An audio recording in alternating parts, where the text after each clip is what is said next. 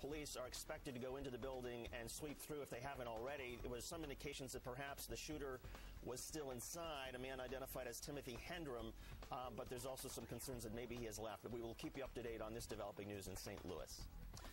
Meantime, Gilbert Arenas, a guard for the NBA's Washington Wizards, has been suspended indefinitely for an incident in which he and a teammate both allegedly displayed guns in their locker room. To make matters worse, Arenas jokingly made pistols with his fingers to jab at his teammates during a game Tuesday night. That was apparently the last straw for Commissioner David Stern. He has insisted that Arenas is not fit to take the court right now. Arenas says he respects the decision to be suspended. Eric Konohia is the president and CEO of BPI Group, which provides security for athletes, celebrities, and foreign dignitaries.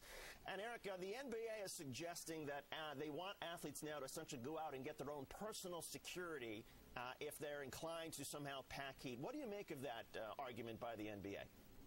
I think it's a great idea, but I think it's a day late of what they should have been doing in the beginning. There are countless incidences where NBA and NFL players have been targeted for various reasons and have been murdered for various reasons. This is something that the NBA and the NFL should have been stressing to their players a long time ago.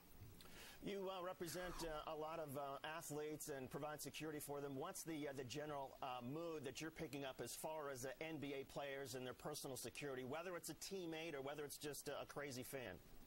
Right now, there have been various phone calls coming in as far as the pricing for security, and that's pretty much the biggest idea. The biggest question right now is how much does it cost? I think that for most of these players, the cheaper option is to buy a gun, but it's actually the wrong option. Eric, I want to ask you while we've got you, a lot of discussion, of course, about the what's been happening with the TSA. As part of your job, you sometimes help bring VIPs through airport security and work with the TSA. What do you make of some of the problems, like, for example, the problem at Newark, where a TSA agent wasn't really paying attention and somebody slipped through? Is that a sign of larger problems? Do you generally find the TSA to be easy to work with? Tell us about it.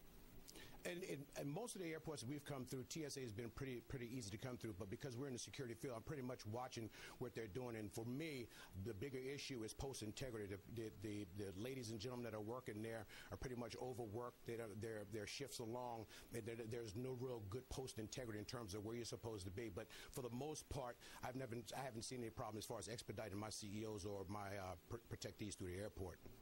All right, Eric Konohia. Eric, we will be talking with you again in the days ahead. We appreciate you coming in this morning. Thank you, David. Thank you.